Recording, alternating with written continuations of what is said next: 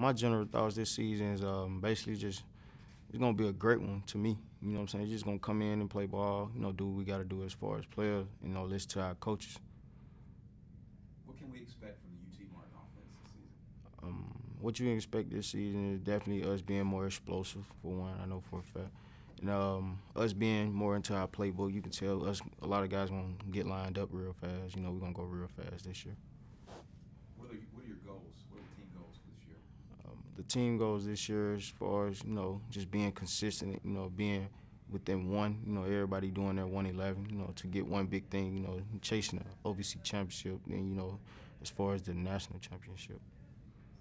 What do you see as the biggest challenge that can keep you from getting to your goals? The biggest challenge is ourselves. The only person that can beat us is ourselves, as it's been for the last couple of years. But this year, we're going to kind of face that this year and more likely get the job done. What do you most like about this team? What I like most about this team is the fact that everybody can, buy into what we have going on. Everybody can come together.